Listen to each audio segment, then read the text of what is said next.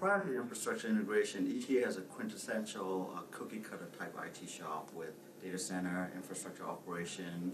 That includes help desk, network operation, and application development and web content management type shop. So majority of my time was spent on day-to-day operational type stuff.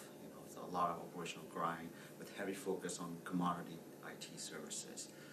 But now that infrastructure is being managed at the departmental level, our focus these days is more towards enterprise business systems that we have, and also effectiveness of IT in enabling our mission and business objectives.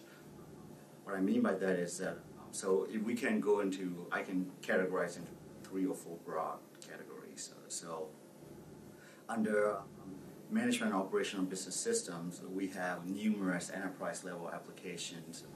These are mission critical systems that we are responsible for, and they range from grants management system that process $8 billion amount of grants, foreign labor certification system that process foreign laborers, and things of that nature. So that's one piece, and then the second piece that we're focusing on is the service brokering piece.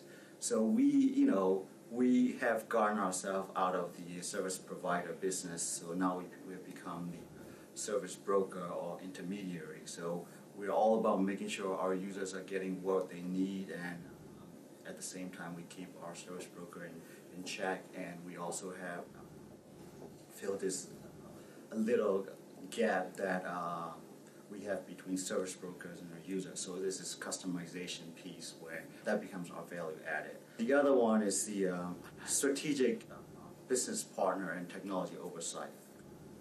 So that's sort of a mouthful, but what I mean by that is that, you work closely with your business partner to understand their capability needs and identify the technology trends that will be most beneficial to them. So it's more of a business-focused technology consultancy of some sort. We were never able to do that before, just because our customers, program offices are going 100 miles per hour, and we have our own.